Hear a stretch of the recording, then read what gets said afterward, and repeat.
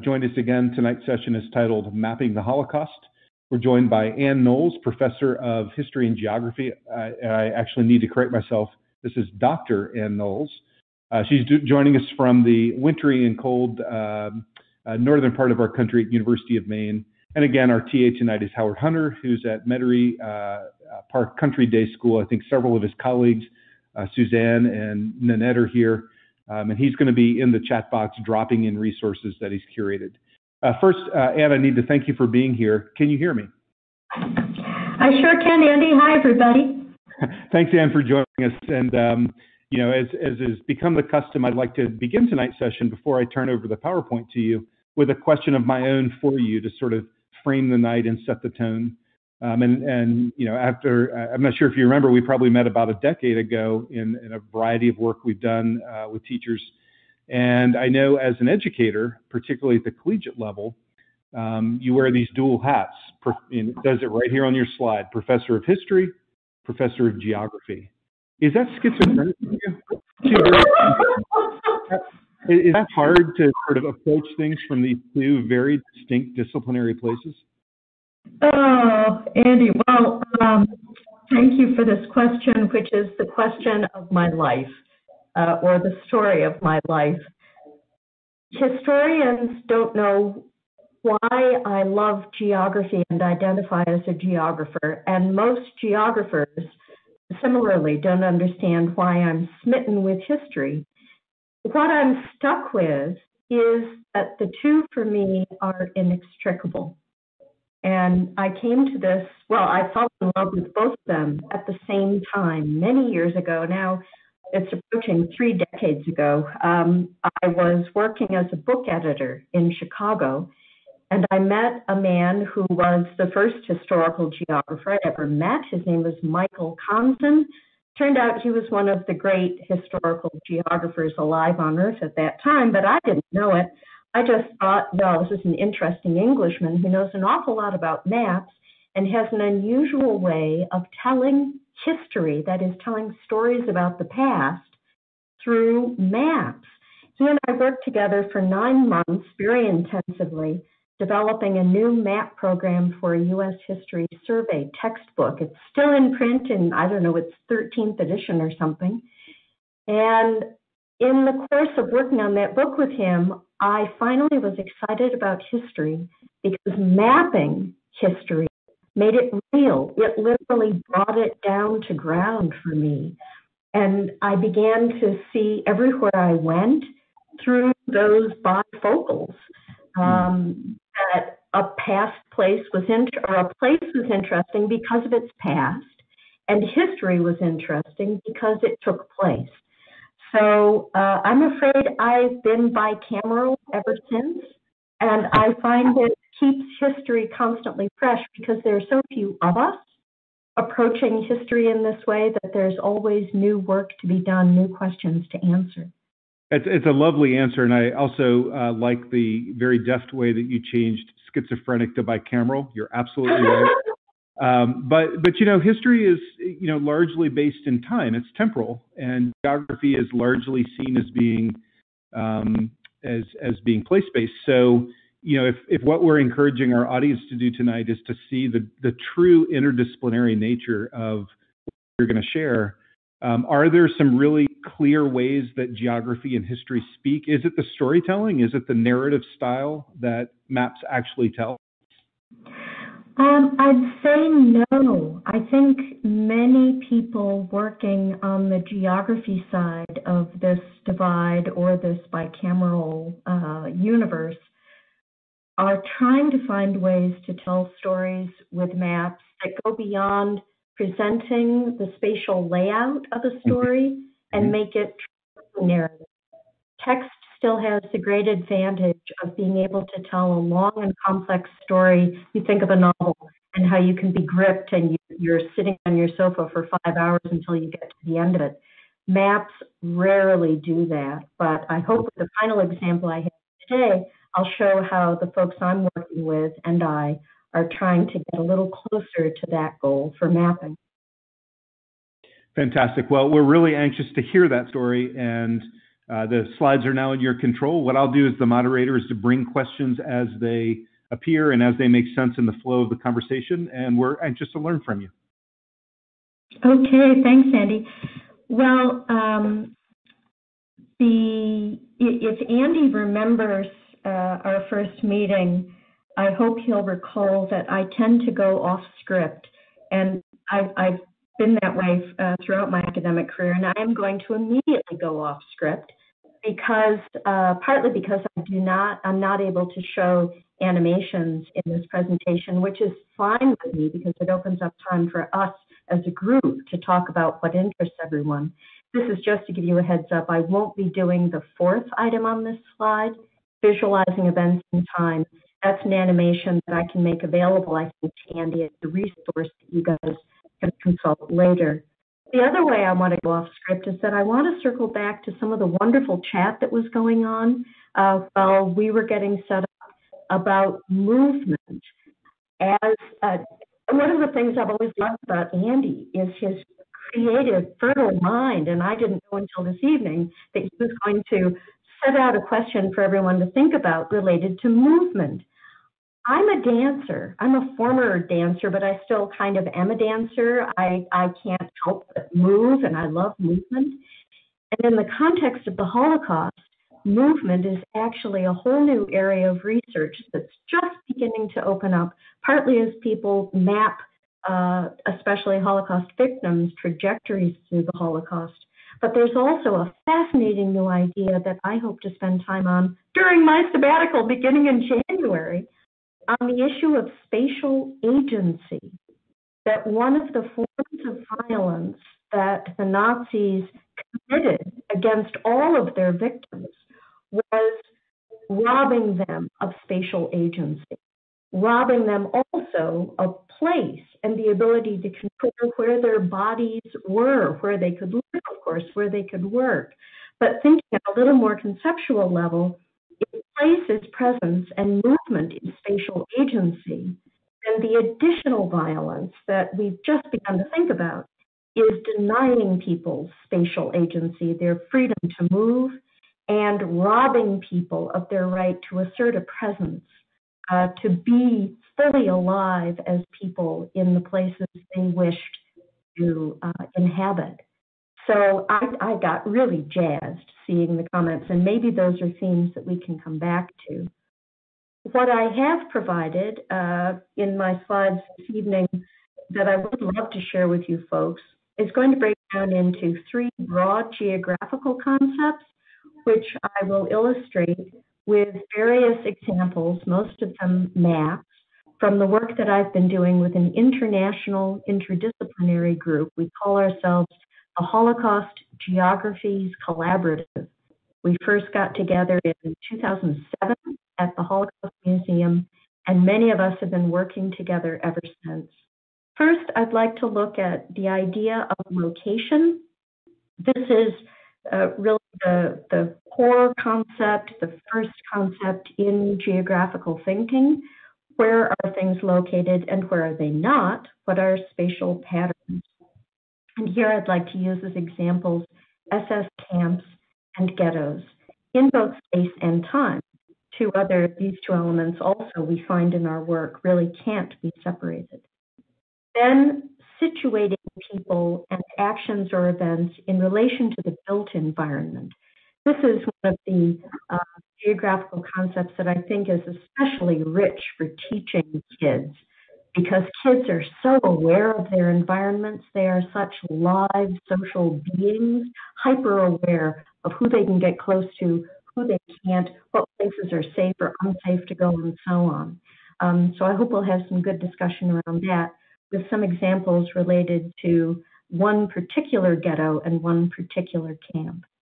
And lastly, I'd like to turn to the question of narrative, which is really where GIS can begin to run into some trouble and prove to be inadequate. How do you map personal experiences?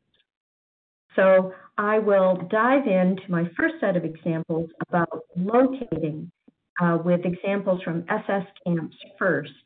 The historical geography of SS camps and ghettoization has been the core of my own work with the Holocaust Geography collaborative for 13 years and counting. This first image, you'll notice near the bottom left of the slide, is credited to Eric Steiner. Eric is a brilliant geovisualizer and cartographer out at Stanford, and his use of a database to suggest the nefarious, powerful, destructive, continental system of SS camps is one of the favorite images from our book, Geographies of the Holocaust. More conventional mapping is where we started in studying SS camps. I think it can be really important when you're approaching an historical subject that has not been mapped very much to lay out the basic geography of what was where. This trio of maps already begins to bring in a little bit of time. These are three moments in the expansion of the German Reich from February 1938 to September 1, 1941, the invasion of the Soviet Union. The orange territory is the boundary of the Reich as it expands. But the content argument really of this set of maps is that the concentration camps that the SS controlled and administered always remained within the Reich. There were many, many other places, of course, involved in the Holocaust, but this particular set, the most familiar and perhaps the most important camps, were within the Reich, and there's some interesting historical reasons for that. Andy mentioned GIS, and I'm going to be using a lot of GIS examples. Here's really one of the first. I said it was important to figure out where things were. Well, back in 2008, when our research group really got going with some NSF money, we decided that it would be important to map the location of all the SS concentration and labor camps. That's what this map represents. Here, each major camp or main concentration camp is a larger dot. I hope you can pick out some of those names: Dachau, Flossenburg, Hinset, Stutthof to the east, and so on. And the smaller circles are the labor camps associated with the main camps. And this map, I hope, quickly makes one really important point about showing this geography. It was an enormous system. This isn't all the camps, but still just under SS management. It stretches from the Rhine all the way up to the Baltics on the border of the Soviet Union. You can then, once you've built a database of locations with their attributes, including time and association, you can begin to show them in other ways. This is something called a viewshed, not a viewshed, this is a straight line analysis that really just connects the labor camps to their main camp in these sprays of color. And what this begins to show right away that the previous map, I think, does not, is the geography occupied, the territory more or less under the control of a certain camp. You might notice in the center of the map, more or less, the orange spray is Buchenwald, one of the largest camp systems, which has an approximate east-west orientation, which partly follows some major highways through the central part of northern Germany. And another little spray I'd like to draw your attention to is Auschwitz. In the middle of the map on the right-hand side, those light blue lines, not nearly as large a system, much more constrained socially, which might be a bit counterintuitive because Auschwitz is so familiar and we think of it as such a huge place in the Holocaust, but it almost literally has its back to Eastern Europe, again, because only SS camps were within the Reich, but it's receiving prisoners from all over. So another thing that maps can do in teaching is generate discussions about what people see that is surprising or leads you to ask, well, why is it like that? And why is that one long golden line from Sachsenhausen running deep into Eastern Europe? Turns out at the end of that longest golden line is the city of Kiev, where there was one labor camp associated with Sachsenhausen. What was that about? So you look for the patterns and you look for the anomalies when you can see these kinds of visualizations. Just 2 more slides in this part, and then I'd really love to open it up for some discussion on this first idea of location. Locating places in space is one really important step, but locating them in time is also incredibly important, whether you're teaching history or any other subject. This is a different visualization of exactly the same data as was in that first dot map of all the SS camps. But here we're seeing when camps opened. The black dots, we think of this as our computer punch card graphic. This was made in Tableau, by the way. The black dots are the openings of the main camps. So you might be able to see the furthest left black dot is Dachau, which was the camp outside of Munich that Heinrich Himmler took over as first the chief of police in Munich and then rapidly going up the Nazi hierarchy. It was there that he worked out his system, his approach to incarceration and violence against prisoners. Next was Sachsenhausen down near the bottom of the chart, and on it goes. The bright red-orange dots are the opening of camps, most of them labor camps. And you can see the enormous concentration of openings in 1944 and early 1945.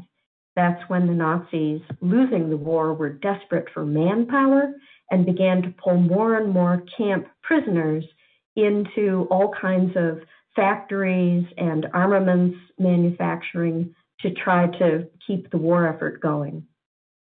So the last image I would like to show you is also a combination of places in time. It's this one. This is one of our newest visualizations out of a project I've been running now for about 2.5 years on the historical geography of ghettos in the Holocaust. This was made by an undergraduate at UMaine, Jeremy Braun. And Jeremy is a wonderful example of a crossover student. He was an earth sciences major who got excited by one of my history classes where I had all the students make maps.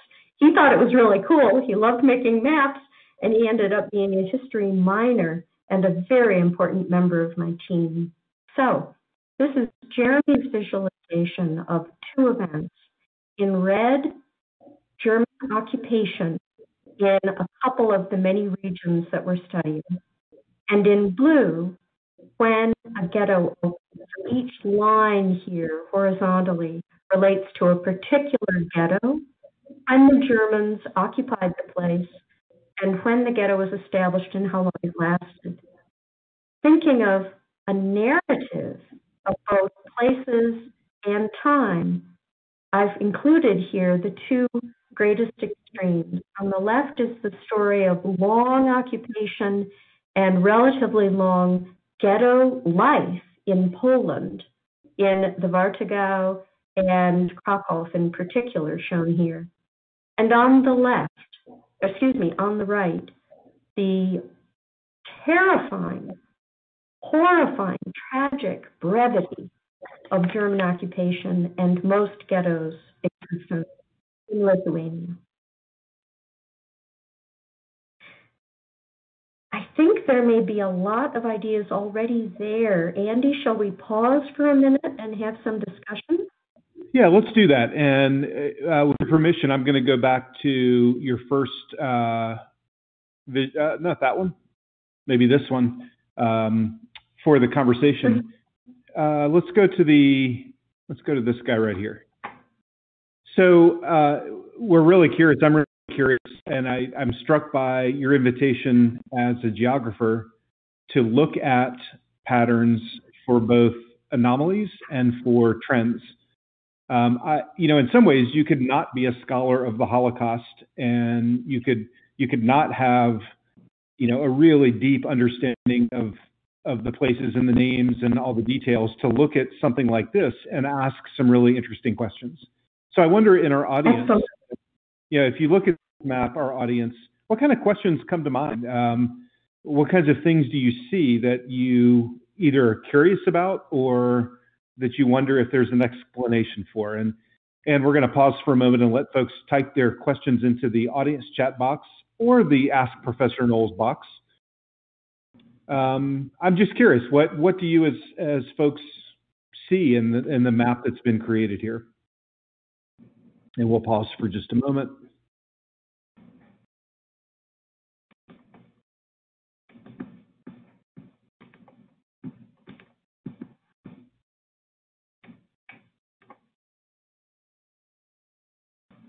And that audience chat box is the one with the green border. Take a look, maybe zoom in on your screen if you can. Questions pop up.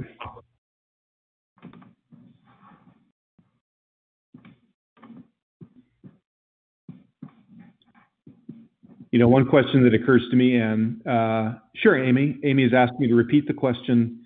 If you look at this map, this visualization of the data, what questions do you have about what you see? What anomalies do you see, or what trends do you see? Eric is noting that it was very widespread. Joel, that there's efficiency. There's very little overlap of the lines. I think that's a really interesting thing to note. Mm-hmm.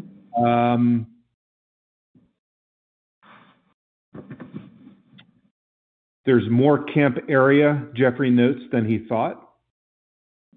Jordana's wondering if these camps are working together, and I see that in the upper right-hand corner there's some yellow representation. That seems pretty far away. Where is that? Why is it so far away? Very systematic.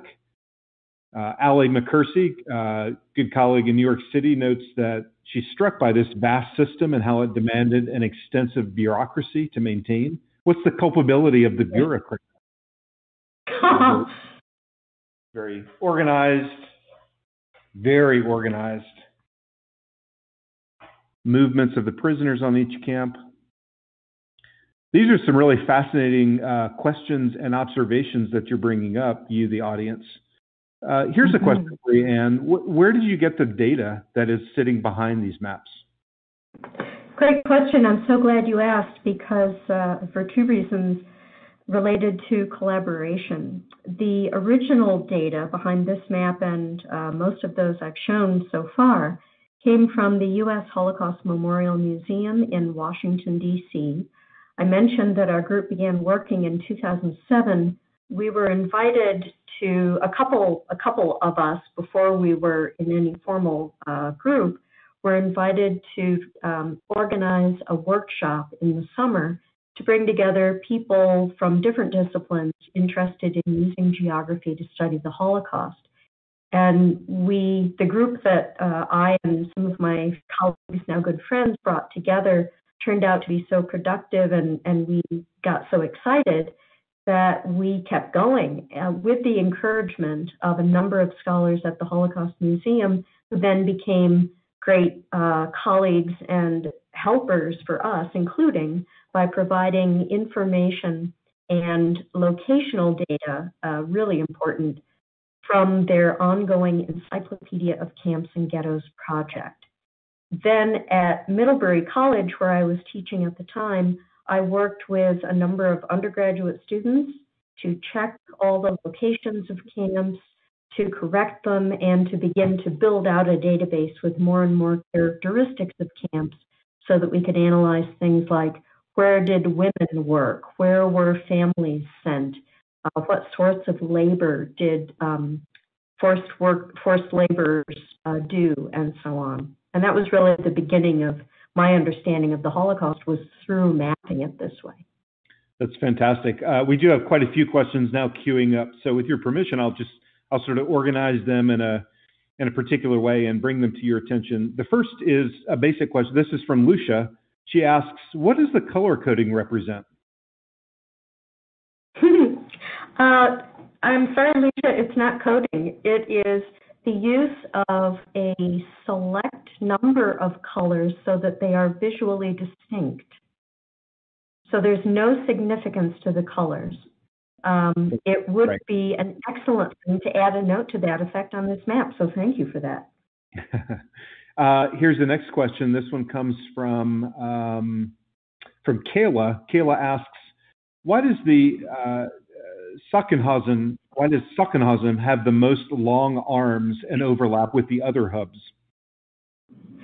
I wish I knew. I'm afraid this map is both one of my favorites and one of those that pesters me the most because I don't know. The one thing I can tell you is that Sachsenhausen was located just outside of Berlin, and it had a lot of connections, its commandant had a lot of connections to the top hierarchy in the SS and the Gestapo. That's about as far as my knowledge goes, but my suspicion is that the Sachsenhausen commandant was sort of cherry picking where to send his workers. The SS profited from the sending of forced labor, or some say slave labor. The workers, of course, almost never did. But that is a great question that really should be followed up by somebody. Anybody want to join the team? Here's a question from Eugene. He asks, and perhaps, by the way, Anne, you might know this just in your own context, or this map might be able to address some of these questions. Eugene asks, did the Nazis aim to conceal the atrocities occurring in the camps by locating them away from civilian populations?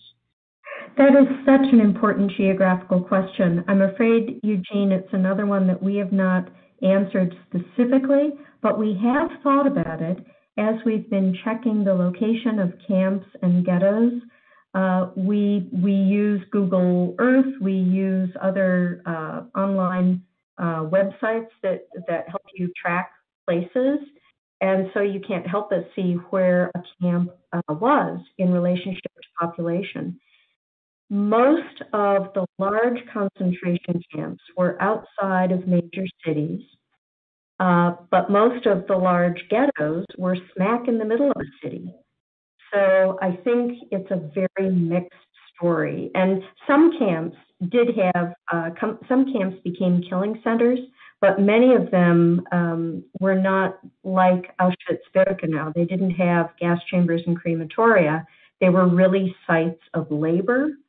And so how much people who lived nearby actually saw may not be quite as important as what they knew. And there is now almost no evidence supporting the idea that locals didn't know what was going on. People knew that lots of people were prisoners, that they were living in dreadful conditions, that the places stank, that they were sending out slave labor to work for everyone in the neighborhood, and that people were suffering. Yeah. The great atrocities that you may be thinking of really happened much more in Eastern Europe, and that's kind of a different story. Yeah. Here's a question from Robert. He asks, again, in reflection of the map and how it's represented, how does this map capture numbers? Is there a line thickness expressing quantity? Oh, that's so interesting. No, where it looks thicker, that's an overlapping of lines. So, for example, in the Grossrosen, the sort of navy blue spray, and then the Buchenwald in orange, they look thicker because they were the largest systems that just have more lines going to more camps. Mm. And similarly, and this is I'm going to conflate several questions and comments that have popped up. Do you have any sense that the lines of movement represented here map onto either a roadway or a train system? Not train systems. And these lines, it's one of the problems with this map, wonderful as it is, it really doesn't show movement. It shows administrative relationship. Got it. Yeah, so there would have been like a moment of movement when prisoners were sent from the main camp to the work camp. And in some cases, like at Grossrosen, where there were work camps very close by the main camp, it would be a daily oscillation. But in most of these cases, prisoners were sent out and they lived at the labor site. We are working on ways of representing movement. If I can come back, Andy, in a year or two, maybe I can show that. Okay. Here's a question from Catherine, who asks you to elaborate a little bit on that really long yellow line, and she asks quite simply, what was going on in Kiev? Yeah. All that I've been able to figure out so far is that it was a single work site in Kiev. I think it was a small factory, and just a few workers were sent there. It wasn't a major operation. But getting more into the detail, I'm afraid we now have someone in our research group who knows much more about the Ukraine than I do, but the full answer, I'm afraid, is not yet available. I'm sorry. When we get to ghettos, I can answer more questions. Yeah. Here's a question from Ed. He asks, or he first reflects that he thought that there were more Jews in Poland. Is the relative scarcity of camps and smaller nodes because of the fact that the German presence there was not strong? Andy, could we go to the map of all the camps? Yeah, you can move it yourself, Anne. Oh, I'm sorry. Okay. Yeah, that's all right. Just pick the one you want. Okay.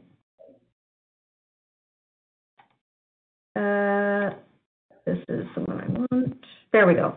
So here, there were some camps. So the spray map, the line of sight map that we've been focusing on, is a subset of all the camps. This is a more representative map. I mean, this includes all of the known SS labor and concentration camps. But when we get into ghettos, and that really, I'm afraid because I can't show the animation of ghettos, that would be where you would see the enormous presence of Jews, Jewish communities, Jewish places in Poland and countries further to the east and south. But it's an interesting point, Ed, because I think there are such powerful associations between Polish Jewish history and the Holocaust that we would expect to see camps in Poland. But the big story for an awful lot of Polish Jews was ghettoization, and then being sent to one of a very small number of camps and extermination sites, the killing centers like Treblinka and Sobibor, rather than being sent into the SS labor system. So it's a diabolically complicated story that I think once our project begins to get our results out in books and articles and more maps, then there will be a bit more balance geographically with the big story of ghettoization in Eastern Europe, including Poland, and the story of camps, which is much more around the Reich, as we see. Fantastic, thank you. Part of my job as the moderator is to keep us on time, so I suggest we move to the next section, and then we can pause after for some more questions. Okay, thanks, Andy. With this, I'd like to focus on a particular ghetto. This one, Budapest, Hungary, is the special focus of my colleagues and dear friends Tim Cole and Alberto Giordano, and I thank them for letting me share their work with you today. Tim has been studying Budapest, the Holocaust in Budapest for many years. He's probably the world's leading expert. And thinking spatially about this ghetto, he says it's helpful to realize that here the Germans and their allies brought the ghetto to the Jew rather than bringing Jews to the ghetto. And what this first image begins to show to explain that idea is that Jews lived throughout Budapest. There was never a single concentrated ghetto, let alone a walled ghetto space in this city. It was very different than ghettoization in the Polish cities that Ed and others may already know about, like the famous Warsaw ghetto that had a very big and imposing wall that kept moving. Here, Jews lived throughout the city. And that led to particular kinds of experiences. The roundup of Jews in Budapest was also much delayed. It wasn't until really the spring and summer of 1944 that the Germans cracked down and began massive deportations out of Hungary, including, by the end of the summer, out of Budapest. At any rate, here we're focusing on the spatiality of the ghetto, the spatial patterns and how that affected people's lives. This was a distributed ghetto. And here I'm thinking about situating people in relation to the built environment. So I'll begin to show you that. First, the dot map is where people lived, and this map is the streets that they traveled. The streets they almost all walked upon, because Jews, by the late spring of 44, were not allowed to ride in public transport. What Tim and Alberto did that I think was most unusual and began to open up a big spatial story was to use GIS to estimate how far people could travel, what could their daily movements be during a particular period of time. In June of 1944, curfews were imposed on all Jewish families. They were only allowed onto the streets of the city for 3 hours a day. How far can you walk in 3 hours a day? That was the only time when people could walk in relative safety to get food, for example. So here is a GIS estimate of the distance from every Jewish apartment or house to the nearest market hall, basically a great big grocery store where people would buy their food, usually every day. In the pale yellow is a 30-minute estimated distance. Then so the little purple dots are where people lived. So in the pale area, anyone living in that area could get to a market hall and back home in the safe period of time. In the more buff color, there you're getting out as far as an hour each way, from home to the hall and back. That begins to be dangerous, because once you get to the market hall, you're going to be standing in line. You have to go from the bread seller to the meat seller to the potato lady. And by the time you get back home, you might be pushing outside that curfew time, and you might be at risk of arrest or even being shot.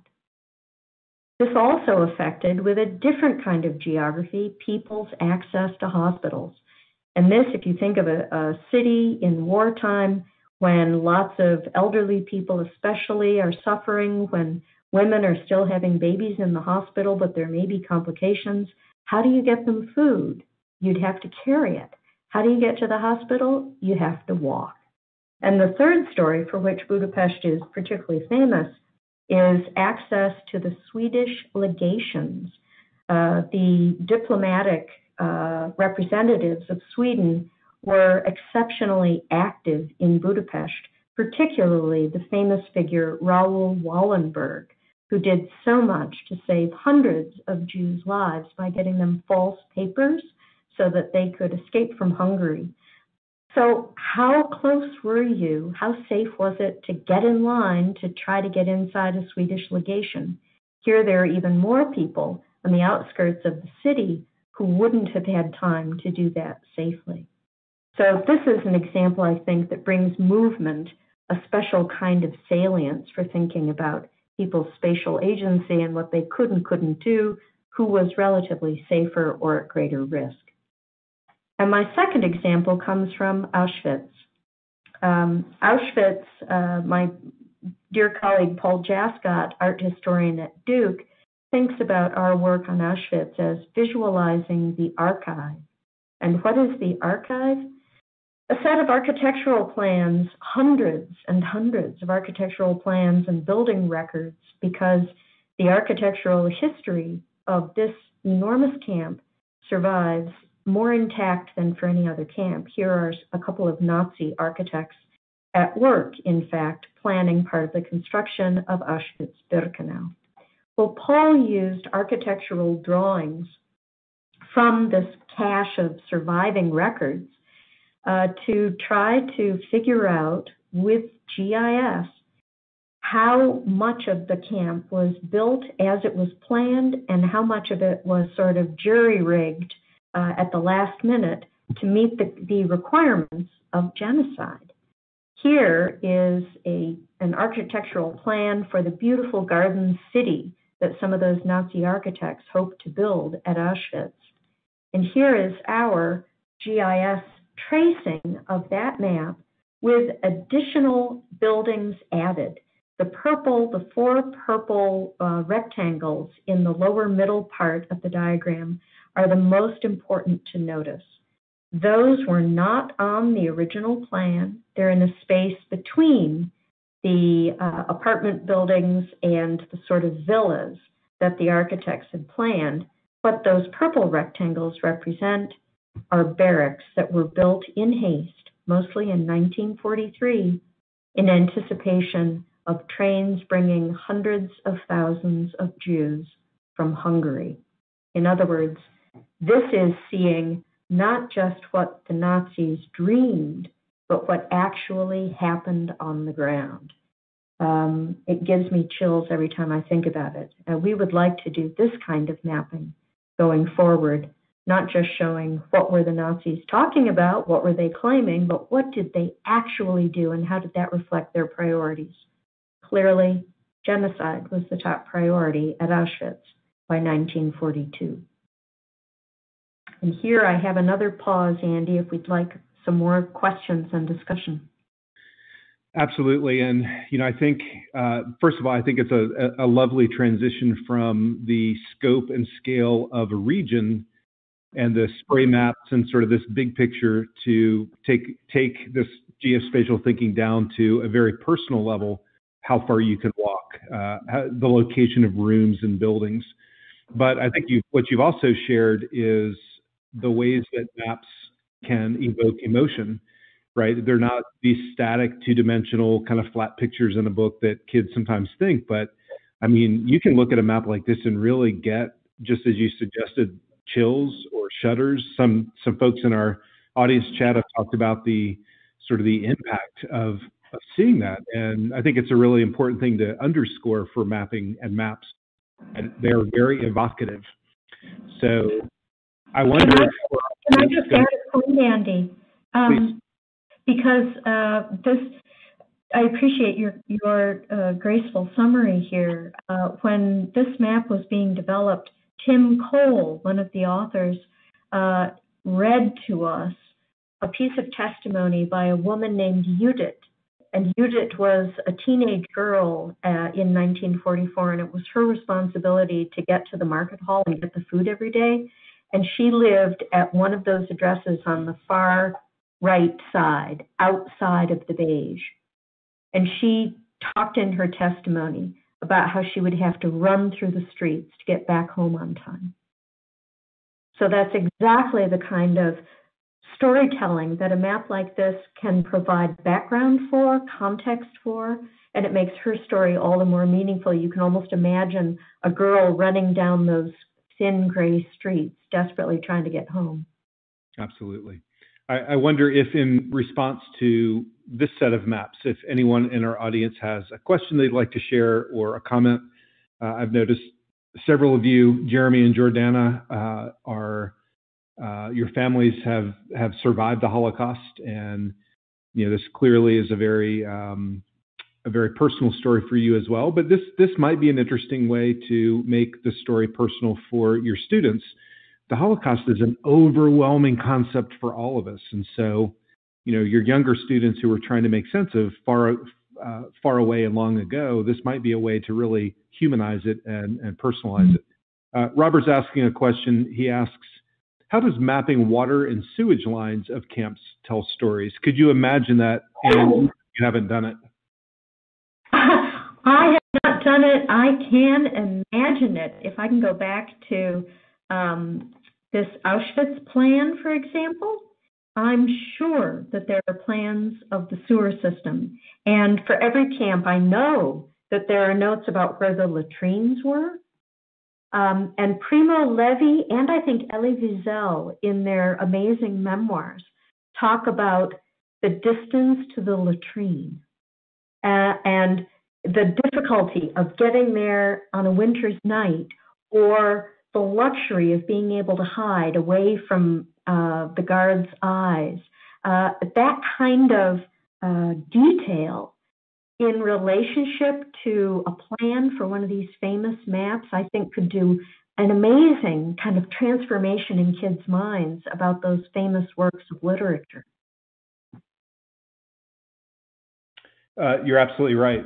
Abigail, who is joining us from the Abraham Lincoln Presidential Library, asks, is there any benefit to using Google Maps in the classroom where you can look through the street view with the students, particularly if you were to map it on, pun intended, sort of layer it onto a map like this? Oh, I think that'd be great. I thought more about using Google Maps after a visit to Dachau a year ago. It was my first time at that camp in over 30 years, and it made a huge impression on me. A lot of that camp remains today. I mean, the historical structures are still there. So that would be a fascinating place where you really could get a good sense of the camp scale by using Google Earth. But then you could also use Google Earth in fascinating ways for the places that have disappeared, like Chełmno, one of the destruction camps, one of the extermination camps. There's almost nothing. In fact, I don't think there is anything left on the built landscape. And likewise, the camp in Germany, Bergen-Belsen, which was liberated in 1945, and all the famous photographs were taken. Those places were erased from the landscape. So going to a bare place on Google Earth and then having historic imagery or historic maps come up through that would be very powerful too. Fantastic. Here's a question from Adriana, who's joining us from the University of South Carolina in Aiken. Adriana is asking if there are any plans that were unknown until now, plans meaning the construction, the architectural plans. Were there any plans that were unknown until now that show the Nazis' desires that were not constructed? For example, were there plans for more horrific things that were not built? I don't know of any examples of that last point, horrific things that were not built. There is a continual emergence of all kinds of material, including plans and maps that individuals drew, both site managers for construction squads and prisoners. And I'm thinking, I think it was just a couple of years ago that some prisoner sketches of one of the escape attempts from, was it Sobibor? I forget, were found that shed all kinds of new light on what they were planning, what they hoped to achieve. So I don't know that there are any large collections of architectural drawings yet to be found. There are quite a lot of them, and they're pretty well known, I think. But the new material just keeps on coming. It's kind of like the American Civil War, another subject I studied a while ago. You think we know everything, but in many ways, we're still on the cusp of learning so much more. It's interesting you bring up your work with the American Civil War as another example, in that, as a geographer, then you're able to address these really overwhelmingly huge topics. The Holocaust and the Civil War are big, complicated topics, and these visualization strategies help make better sense of them. And it seems too that you suggested matching oral histories or vignettes, or even the writings of the survivors is also helpful. I'm really struck by this notion of Elie Wiesel saying, literally counting how many steps it took to get to the bathroom, or to the place where he went to the bathroom, I should say, and to be able to put that on the map. It really does kind of add an extra texture to the understanding. Yeah. Something I love to encourage teachers at any level to consider that takes almost no technology at all. Find a map of a place, however large or small, that you think is interesting. Get your copy shop to print out a large copy of it and tape it up to the wall. And then encourage kids to come up and mark on it. It's working on a big paper map that you're allowed to violate, that you're allowed to make your own, or use sticky notes if you want to approach it a little more gradually. It's just really fun, and it really gets kids thinking spatially in a way that looking at what we put on our own computer screens, I think, doesn't begin to match. Absolutely. And we're at top of the hour. We have about 30 minutes left. So why don't we move to your third section? Okay. Well, speaking of personal testimonies and individuals, that's where I'd like to go with my last set of images. And this is under the heading I had at the beginning of when GIS is inadequate.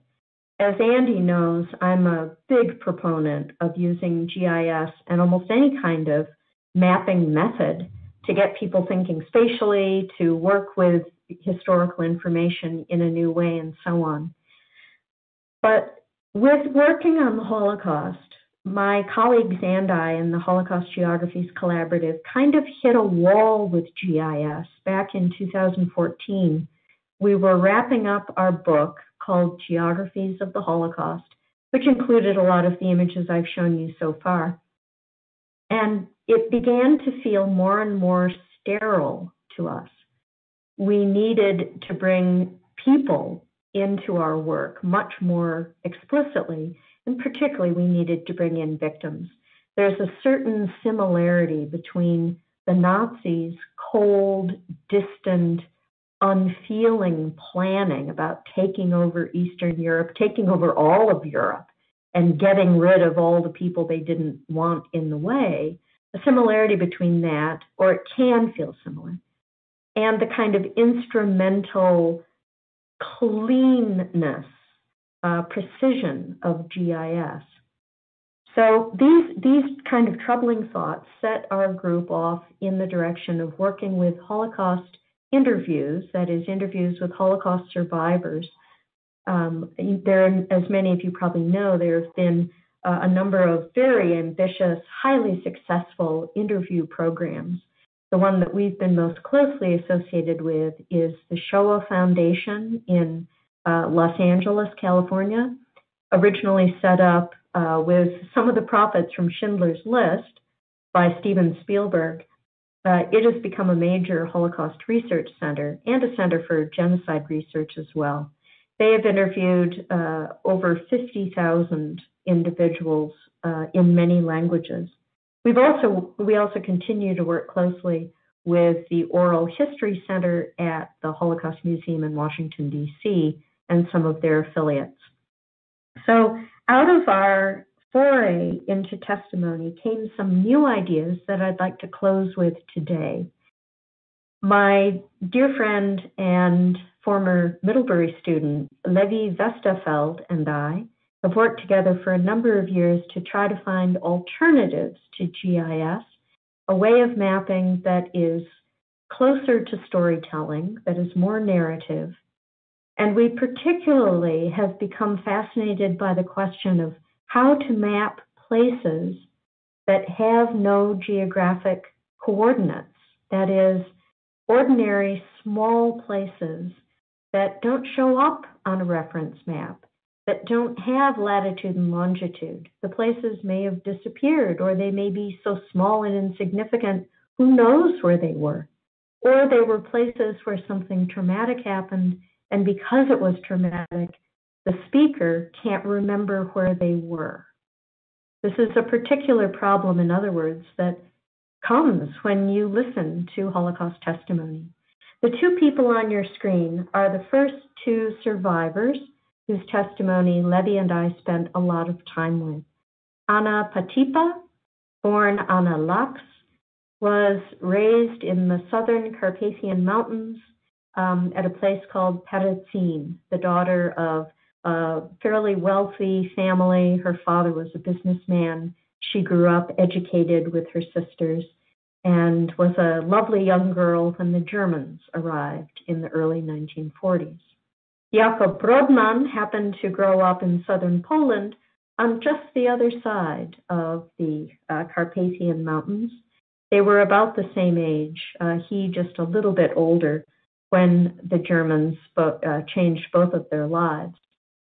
Their stories are quite different, but both of them are quite rich with the mention of many, many places that cannot be mapped, that have no, you can't find them in a gazetteer, you can't find them on Google Earth. In other words, they're not geographical place names, but places that were important to them. to give you just a little bit of a conceptual frame for the rather strange map I'm going to show you in about 2 minutes, Levy and I got thinking about what are the ordinary places in our lives. And Levy thought, well, you can think about places, little everyday tiny places in relationship to one another. So if you think of the sentence, I sat in front of a desk in a barn on the coast of Maine. That could be represented as a series of places, or it can be represented as nested relationships. There am I on the right-hand side, sitting in front of a desk, which is inside a barn, which is in a town on the coast of Maine.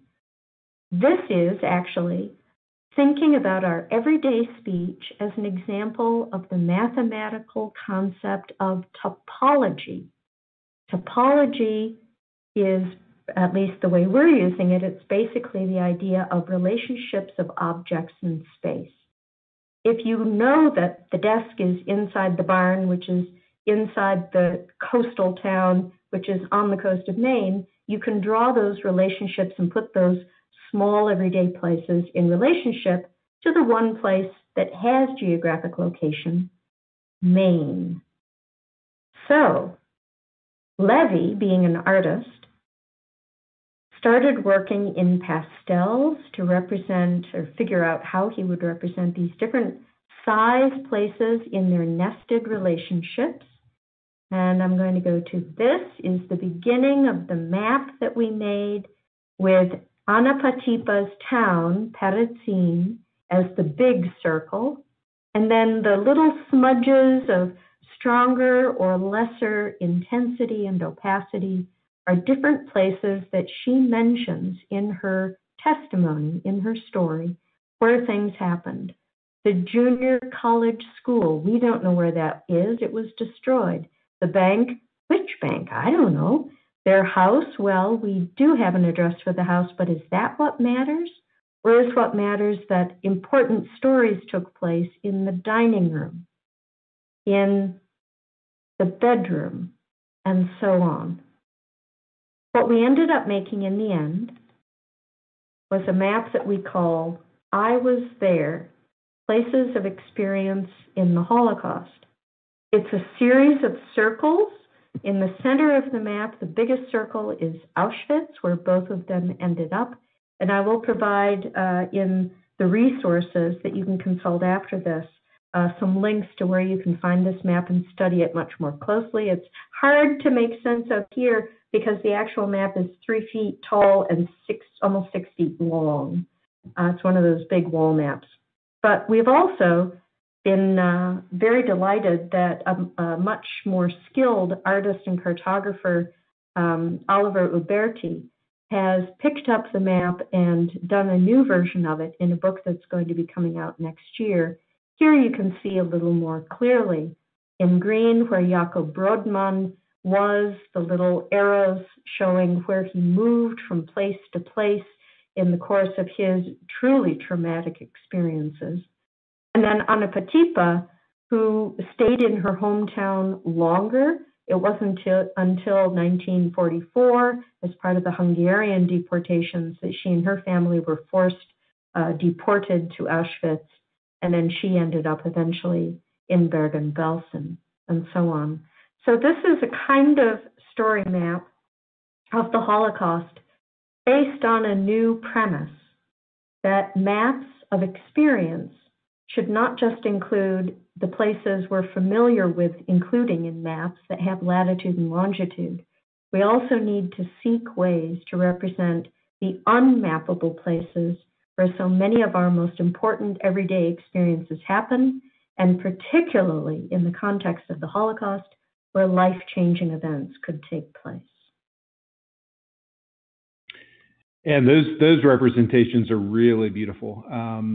Talk to us a little bit about the symbology that you chose. As a map maker, as a visualizer, as a geographer, certain symbols are more powerful than others. Tell us about the circle, for example, or tell us about the ways that young people, young students can, start to understand relationships based on the symbology? Andy, that's a really important question. In fact, the symbology we choose to use in maps is one of the basic decisions for how you're going to try to communicate. Levy and I went back and forth for weeks and weeks about whether to represent places as circles or squares or triangles or just words. And we finally decided that we would use circles because they indicate some spatial extent of a place. We also decided that the circles should be relatively sized. So the biggest circle on the map should be Auschwitz. It's the largest on the ground of any of the places included. And it was the most important in their experiences, in their stories. But then other places here are shown larger circles than their actual relationship. And the point of the largeness of those other circles is how important the places were to the speaker. I also just want to draw people's attention in this particular example, sort of in the lower central part of the Auschwitz circle. There are some little tiny places marked with a cross. There's doors and windows, for example. We were really struck listening to these two testimonies at how many really important events happened in a tiny space. And that's what some of those little marks represent. And how, Anne, did you also then represent emotion? So, there's place, even if that place is misremembered or not specific to a location, there's some place it seems that might even be imaginary, meaning places that we go that we don't really name, but we all know that we congregate at this particular place because it's safe. I mean, it sounds like you can almost map things like danger and safety and survival. Absolutely. And that would be, so this map, strangely enough, given our goal, this map does not include emotion, nor does Oliver's rendering. These are actually quite abstract. But in future work, I hope to soon be working on a much bigger mapping project. I want to figure out how to map emotion. And I think that would be something kids would probably be much more intuitive and quicker to find solutions than an old lady like me. Give them a whole bunch of crayons and a great big blank piece of paper on the wall and have them map the places of fear and freedom and hiding in someone's story. Have them draw the emotional spaces in Anne Frank's diary, and I think you'd get some amazing results. That's a fantastic connection. We have a couple of questions that are coming in, and they're going to be a little bit random, perhaps. I'm going to try to tie them together. Let's start by sharing with us, in your experience at least, how this kind of work has been received and how it has affected new scholarship in Holocaust studies. How do other colleagues of yours respond to this work? Levy and I thought when we made this really strange, very large map, that it just would have no effect on anyone. And that was okay because it was our experiment. We were stunned when, first of all, our big map won first prize in the 2018 map competition at the Association of American Geographers conference, which is a conference that draws 8,000 people, and there were hundreds of map entries. Then it was chosen to be included in this book, which is going to be, it's a book called Mapping the Invisible. And so our two survivors' experiences fit into that category. And I think what the reason our map and the approach that we've used here is striking a nerve is that so many people are realizing GIS is wonderful, but it only gets you part way. And there's so much interest now in storytelling and in visual communication that these two are now kind of colliding. And there are many, many people trying to figure out how to tell powerful spatial stories and we've provided some new concepts for them to work with. It's very exciting. And similarly then, have you had the opportunity to share these maps with any survivors, with any of the actual stories that you were able to map? Anybody, perhaps at the Holocaust Museum in DC, or others who could see themselves in the stories, if not literally? Yeah.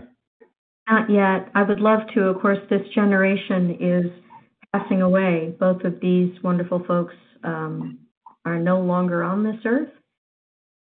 But that would be a wonderful experience. I would like to connect with people in my state's Holocaust Museum, and I know there are some survivors who give talks at schools here. I would love to show them this map and see what they think. I'm looking at the audience chat for some other questions. How about this, Anne? Let's put a finer point on our conversation about mapping emotions. Raina has asked, what kind of data might you use to map something like emotions? Is this primarily,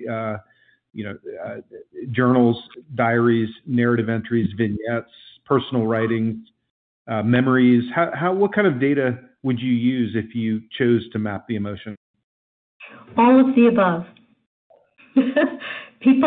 people speaking, writing from their experience. So speaking, oral interviews, which both of these testimonies were, video interviews, actually that's what these were, and memoirs.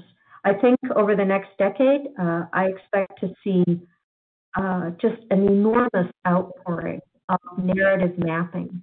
And it is catching on in Holocaust studies. For a couple of years now, 2 years next month, I've been running a virtual graduate seminar in Holocaust geographies with young scholars from around the world.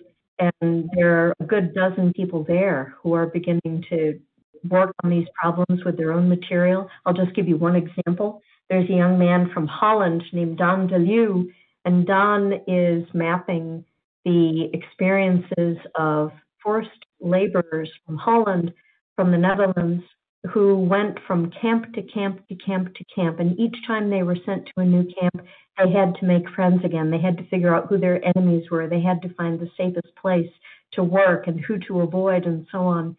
It's an astonishing piece of research underway.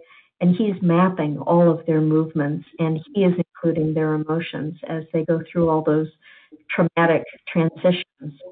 So I think we're going to see more and more of it. And working from people's direct experience is as good as you can get, I think.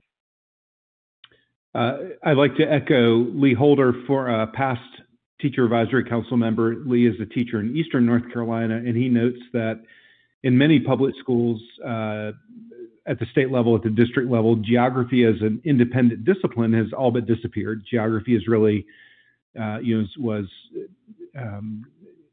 been removed from many of the curricula.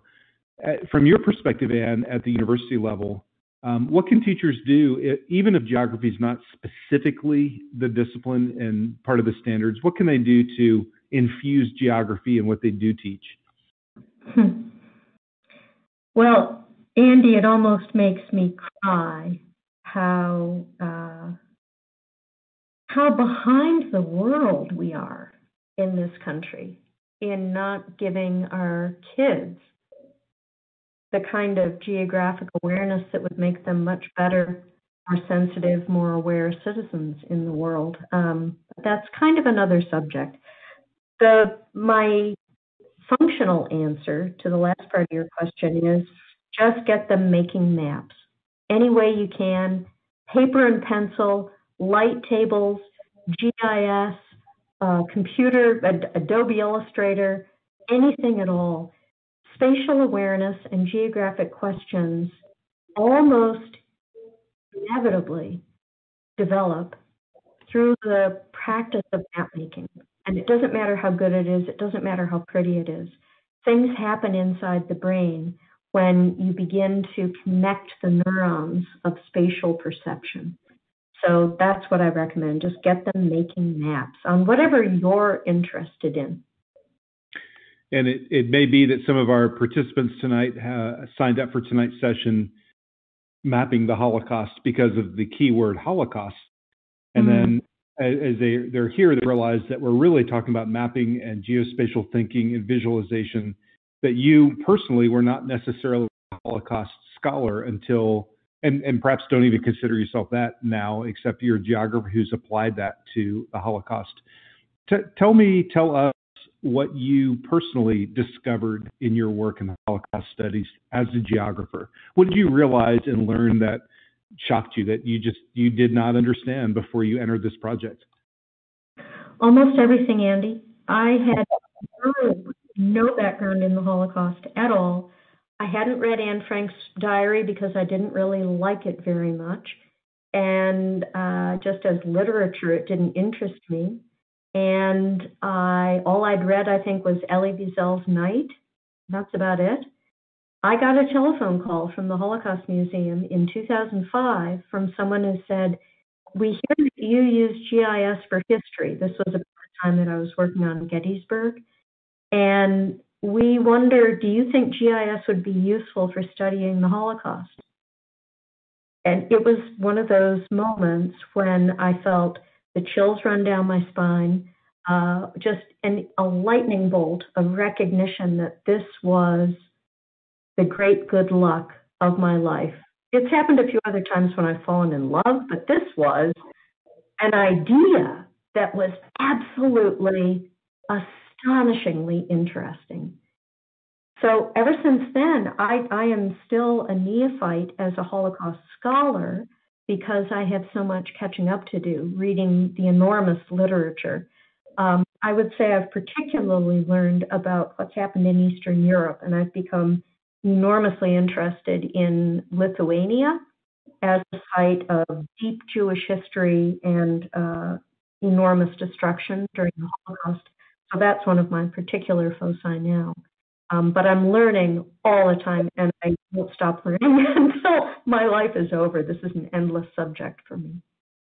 And it seems that these maps not only visualize the emotion, but they also can help us model the emotion, particularly empathy. Say more what you mean about that, Andy. That's fascinating. Well, just in the sense that empathy, historical empathy in particular, is something that we often try to model for our younger students, and being able to connect the layers of testimony, memory, vignette,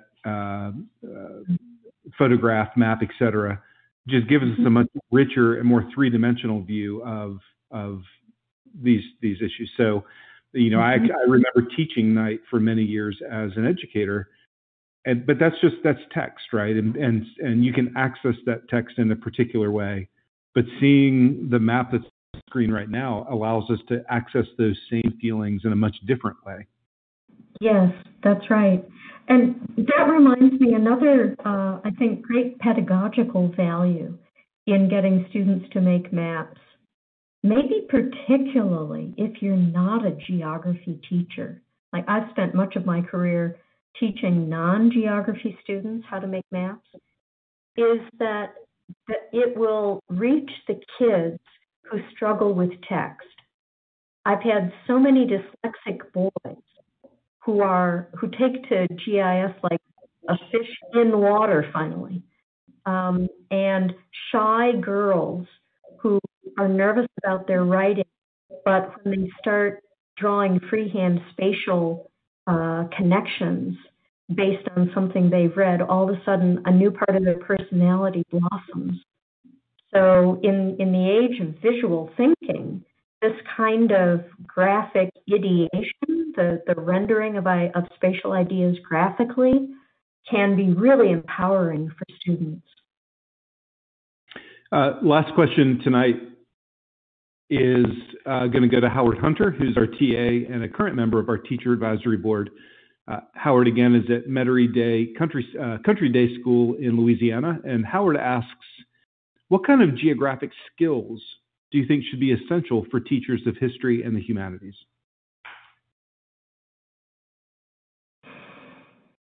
I'm just thinking so I don't make an enormous laundry list. Geographic skills. Mm. I was once I had a wonderful conversation with a Canadian historical geographer named Sherry Olson, and she'd been aware of what I was doing with Gettysburg and stuff before that. And she said to me, "Anne, you can't make them all into geographers." And I think that's fair because the formal training of a geographer takes as long as the formal training of an historian or anyone else. I think that rather than skills, I don't mean to disrespect Howard in a way, but rather than skills, I would think about curiosities. To be curious about places, the place where you live and teach, the history of your town.